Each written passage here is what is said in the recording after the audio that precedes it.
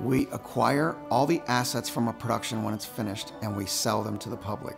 Shirts, hats, shoes, accessories, everything. If they used it in a film or television show, we get it, and then we bring it to the floor here. Started out as a hobby. As a kid, I would go to theaters, beg the theater managers for posters, and then that grew into other aspects of collecting, which led to movie props and costumes. We started buying and selling for ourselves, just with collectors, and then when we made better connections with some of the studios, they asked us to take on a bigger role and move more product, meaning lesser characters, but are still good for wear. Some are brand new, some are used, but all at ridiculously low prices.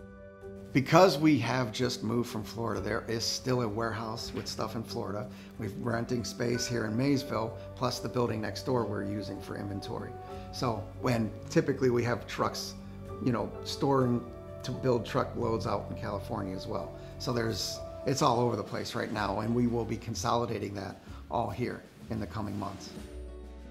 Depending on the production, there's no age limit, there's no gender, there's no nothing, because it's going to evolve every month to month, and we're constantly going to have inventory that would appeal to somebody at some point.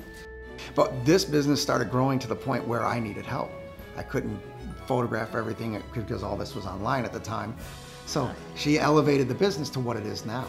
I mean, her style, her input, her way of working really changed the dynamic of the entire thing. She's definitely the brains of the operation. He's the talker. She runs the show, I run my mouth.